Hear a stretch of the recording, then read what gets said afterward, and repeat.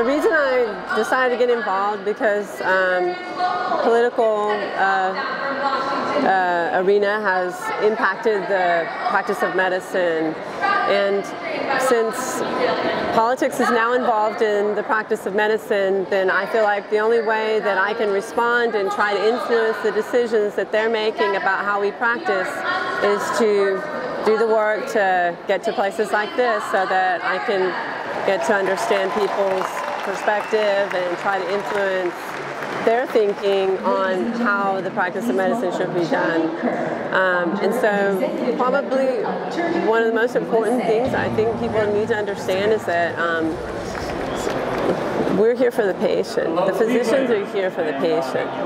The patient is our primary focus, and a lot of times when third parties get involved, their focus is not exactly on that patient, especially not the individual that we see on a daily basis in the office. So I would like for the politicians and the thought leaders to understand that when they allow the corporate practice of medicine to take place in the United States, which has never been done before, it corrupts the way patients are treated, and it influences it negatively because there's a conflict of interest and there's perverse influence on the physician, because now he's not accountable to the patient, he's accountable to a boss.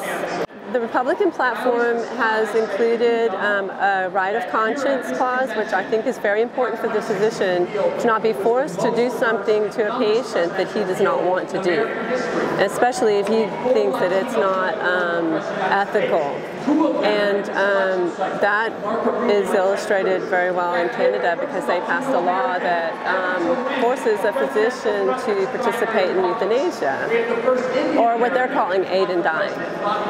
And also they are promoting the free market practice of medicine, which I think is the gold standard.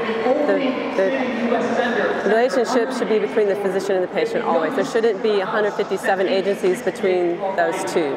That's the gold standard. The best relationship is patient-physician, and they promote that as much as possible for the patient to be empowered to negotiate cost and to be empowered to see the physician that he chooses and trusts the most. I would wanted to see a little bit of attention brought to the fact that we are doing more corporate medicine by hospital associations hiring physicians and taking over private practices, which I think is detrimental to the practice of medicine. And I haven't heard that yet, but maybe in the future we'll be able to bring that up.